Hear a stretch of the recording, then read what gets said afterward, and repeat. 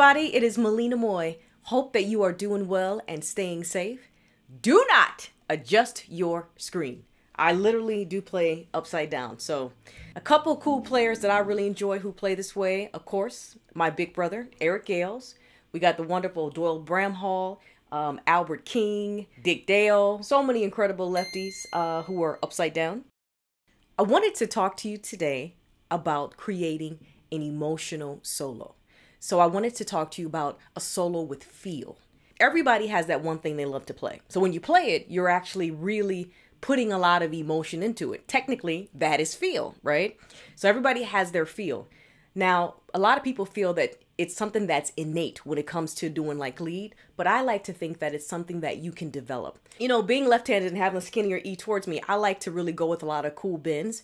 So I thought that we would look at my solo Enough. The song is actually in G major, but I chose to do an E minor pentatonic scale.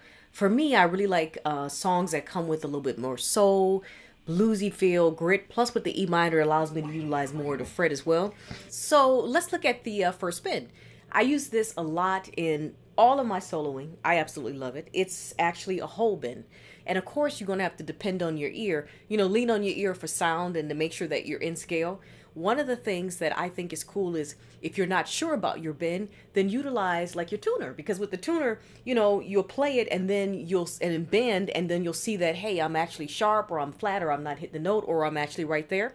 And then the second tip is you want to remember what you did and also where you are on the fretboard so that you can just keep that in mind, and that way you'll start to get in the habit of this is where the A is when I use vibrato or put it here. So let's begin. This is basically this, like I said, it's the E minor pentatonic. So I'm on the E.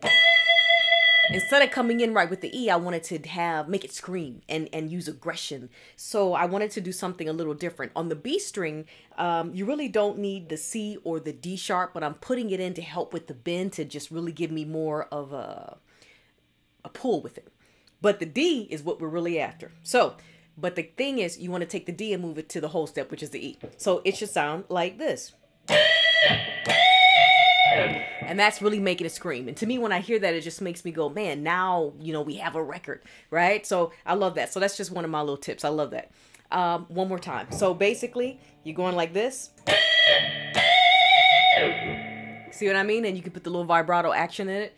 And again, works up and down the fret. Super cool. Really simple. Brings a lot of feel. Makes it scream. So the next bend I want to address is I call it the slow bend. So think of it like more as a climax, right? So can I say that? The goal here is to take it and then to just bring it back and recover. So you want to definitely put all the feel that you can and emotion and have it like that. I love that, Bill. You'll hear it with everybody from Slash, like I said, to Eric Clapton, Prince especially. Check out my solo in my music video Enough. It's coming up right now. You'll definitely hear a lot of the same techniques that we went over today. Hope you enjoy it. Happy bending. And thank you, Fender, for allowing me to come in. Mwah. Nothing but love. Bye.